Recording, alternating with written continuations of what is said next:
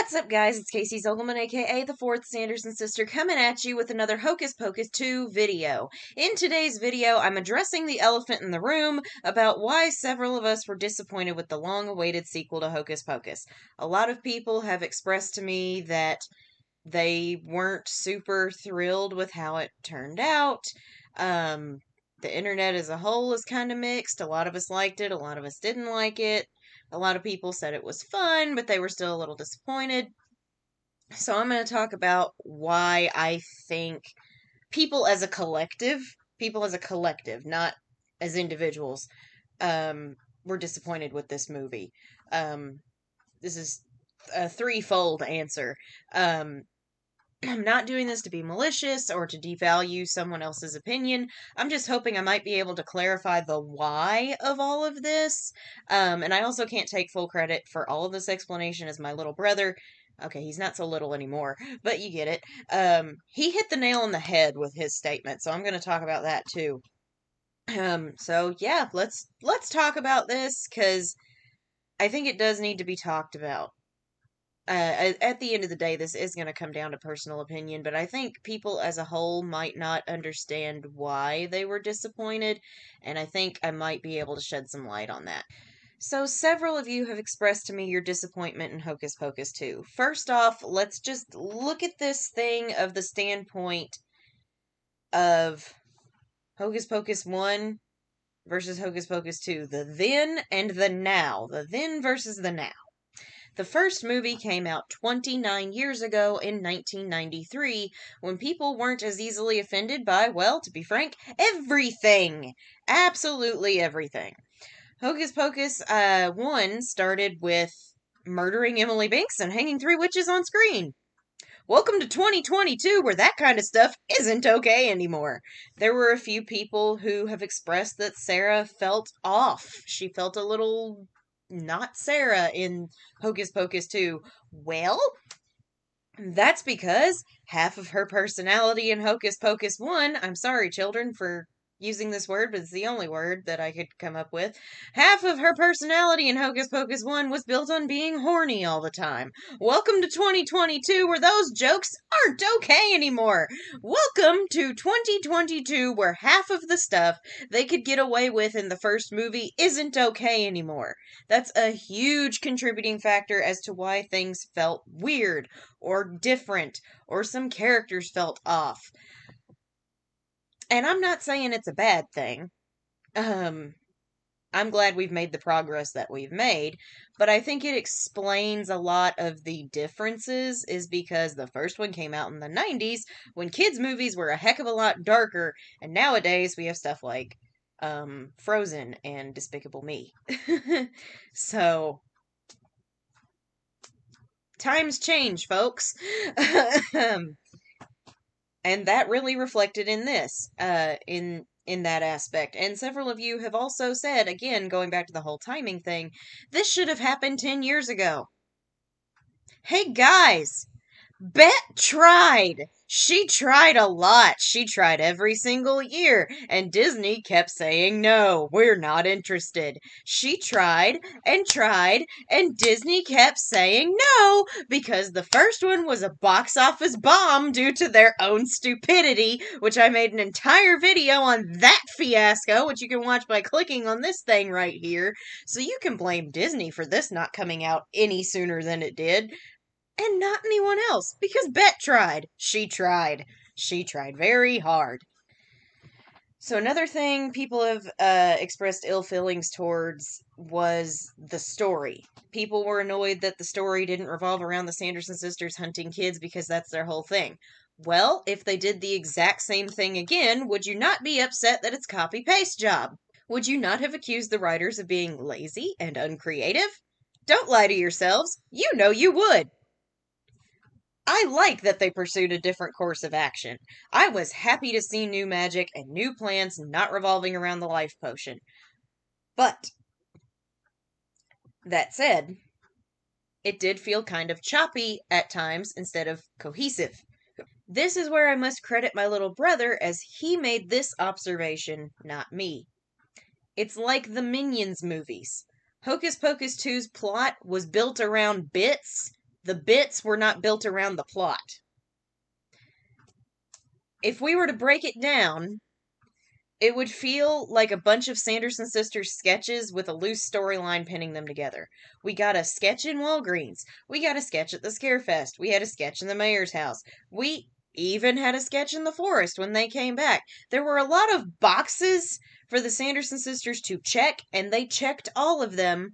Confused by modern day technology, not understanding pop culture, participating in meta humor, new brooms, and singing. It was still extremely enjoyable and so much fun to watch, but there were moments where it felt like they were going down a checklist of things they needed to do for this movie. Does that make sense? I really love this movie, and it makes me extremely happy every time I watch it. So honestly, this didn't disappoint me. Because I like the Minions movies, where it's a bunch of bits built around a loose plot. I like fun stuff like that. I think it's really entertaining to watch. If I want something that's going to, like...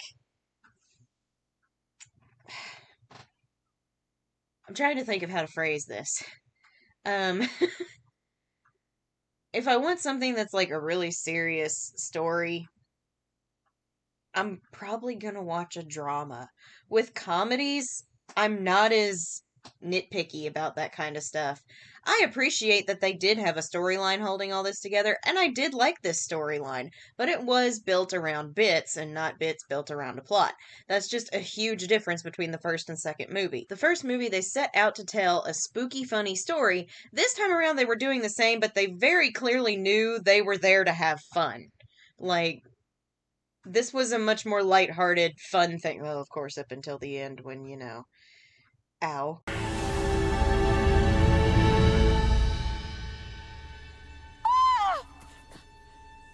Magicae Maxima! Conversio! Rescind the spell! But, that's the thing, is it's bits over plot. But they were fun bits, and I will watch it over and over and over again. I love this movie so much. But again, I like stuff like that. It doesn't bother me that much. Like, I like bits. I enjoy sketches. And this, to me, it was a really good movie. But I can recognize it's a plot built around bits, and not bits built around a plot, Now, the last thing, and I think, frankly, this is the most important thing that I'm going to address as to why I think people were disappointed in the movie, was the absolute spectacle that was the entire year leading up to this movie. The internet went nuts the day Kathy, Bet, and Sarah Jessica sent out those famous tweets of their return that I have used for news updates over the last year. We were glued to our computer and phone screens from that moment on because we knew this was actually happening. We'd been taunted and teased for years with rumors and rumblings of a sequel, the most famous being Rise of the Elder Witch that I even fell for years ago. I even posted a Facebook status about that. It popped up in my memories recently, and I was like, hey, that's the thing that bamboozled me. And it finally was happening. We were finally getting our sequel. We all started building up our expectations and thinking about what the story's going to be. We'd watch for the next update with bated breaths. Anytime a new photo of one of the Sanderson sisters hiding from cameras behind umbrellas hit the internet, we lost our freaking minds. When the first full photo of the Sanderson sisters dropped in November of last year, we went crazy. I went so crazy from being happy and dancing that I got overconfident in my abilities and my reflexes that I tried to save a falling glass from our cabinet while I was putting dishes away, and I cut my hand open when it shattered on the floor. Yes, friends, I now have a scar right here to remind me of the day the Sanderson sisters returned to us forevermore. It is literally scarred into my body. Hocus Pocus Guide then came on the scene, and I started covering news and doing theories on this channel. We were really hyped up for that first teaser trailer. The world was going mad with Sanderson love and it was beautiful. But here's the thing we completely forgot to do during all of this mania, and that was keep ourselves grounded in the reality that this was not going to be the same as Hocus Pocus 1. I think people had more fun anticipating, hyping up, and getting pumped for the new movie that when we got the movie, people were a little bummed out. Not because the movie was bad, because it wasn't, but because we got overhyped. We went too hard, too fast, and we forgot to cool our jets before coming in for a landing.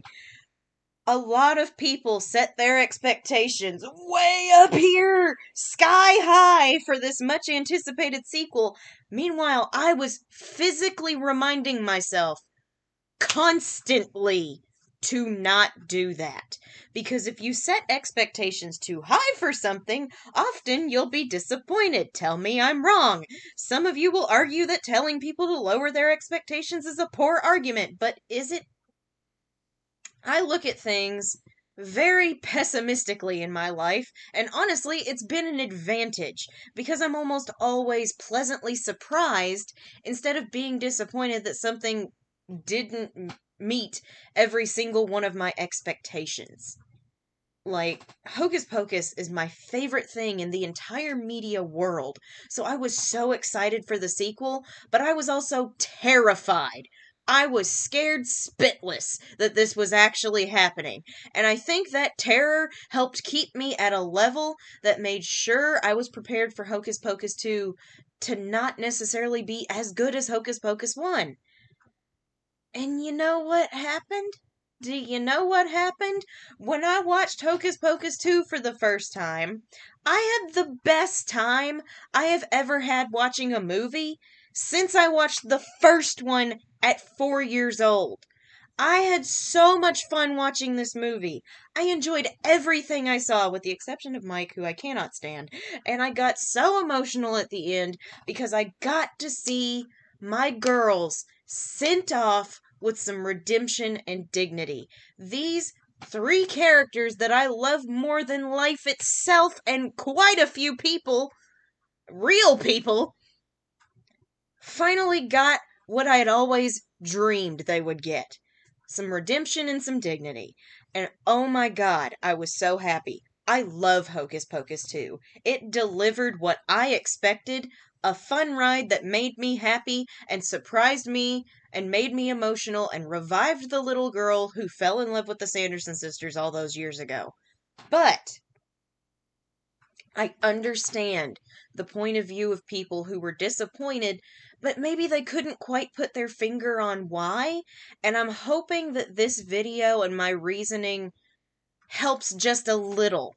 Okay, if you've only watched it once and you don't want to do it again because you were disappointed, take my word for it. Try giving it another chance, because my close friends who told me they were disappointed in the movie, they watched it for a second time and they enjoyed the heck out of it. They loved it after that second watch through. So just give it another shot. Give it another shot.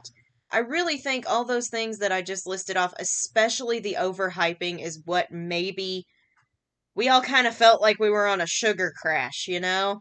It was like we'd spent a year doing all of this stuff for Hocus Pocus 2.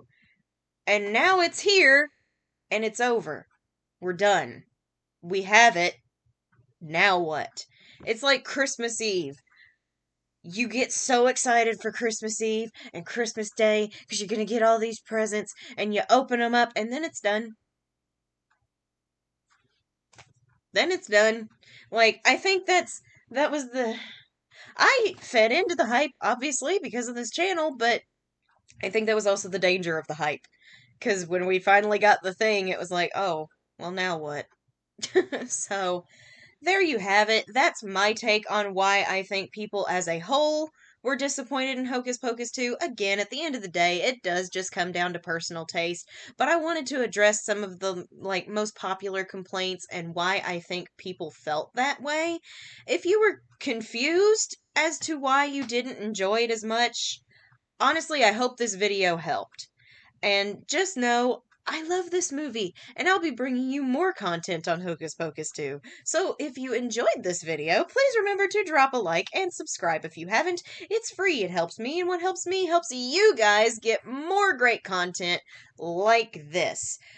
So, next Monday is Halloween night, which also happens to follow my regular upload day. So I have done a poll on whether you guys wanted a Q&A session that I would record and post on Halloween, or if you wanted a live stream watch along of Hocus Pocus 2, and by a sizable margin, I'll be doing a live stream watch along of Hocus Pocus 2 with you all. That said, we had to determine if we were doing it on Halloween or if we were doing it on October 30th, because on Halloween I have to work late. I have to work till at least 7:30, and I wouldn't get home till 8, and then I'd still need to eat dinner, which would put me at 8:30, so it'd be a really late stream. And this one's longer than the first movie. So I put up another poll. We're going to be doing the live stream watch along of Hocus Pocus 2 on October 30th at 7:30 p.m. Central Standard Time. Same time as last time. We're going to be doing it at 7:30 p.m. CST. So please drop by. I will probably still be dressed up because I'll be working a trunk or treat earlier at my church. So I'll still be dressed up as one of the Sanderson sisters, but you won't know which one until you turn on your camera, just like last time.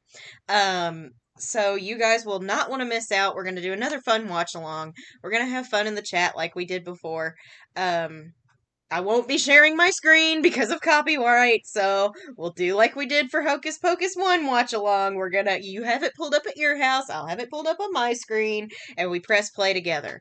Also, please remember to join our Discord, the Sanderson Cottage. Link is in our About section. I finally got it to where it should be set to never expire. And just share your love of Hocus Pocus in there. It's a lot of fun. We have fun over there. I got some great mods who are keeping the eye on everything. We're squashing the drama. If there's drama, we squash it. If you're a regular on this channel, please remember to drop a like and share your thoughts on this topic down below. Thank you guys so much for watching. I'm Casey Zogelman, aka the Fourth Sanderson Sister, and I will see you, witches and wizards, later.